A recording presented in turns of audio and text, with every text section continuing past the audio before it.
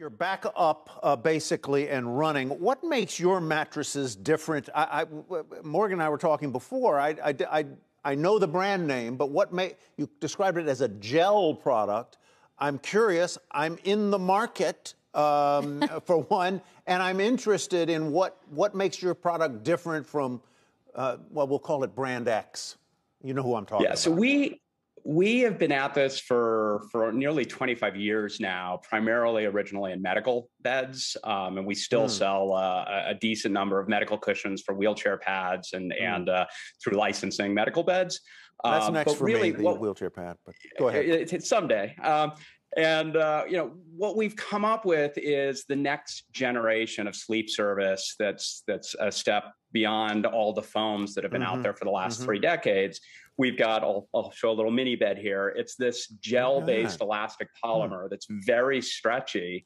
And in the actual bed, it's a grid. It's like a giant waffle and has these remarkable qualities that support you evenly. It gets rid of the whole soft firm debate. It has the most balanced support of anything in the market.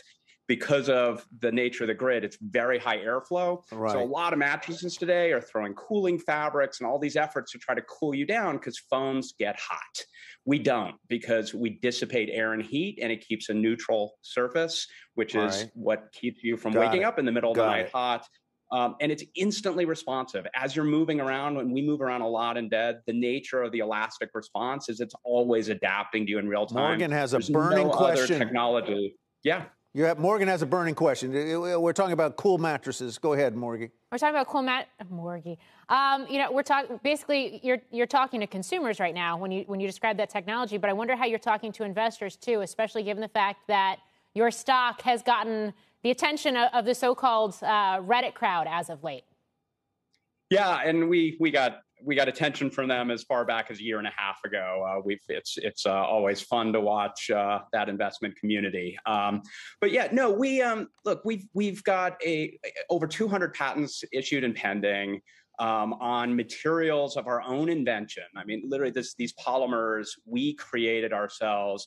On machinery, the injection molding of these machines, these massive machines, we have 8 of them now, millions of dollars to make. We make them ourselves. So over 90% of our net revenue is with materials of our own invention on machines we built ourselves. It's a heck of a moat. And the fact that consumers respond positively to it, it's a differentiated product. Over 30% of our consumers state they learned about Purple from other Purple customers, despite us spending over $200 million in advertising and selling this year. I mean, it's just, it is a very different product. Joe Megibow, thanks for joining us today.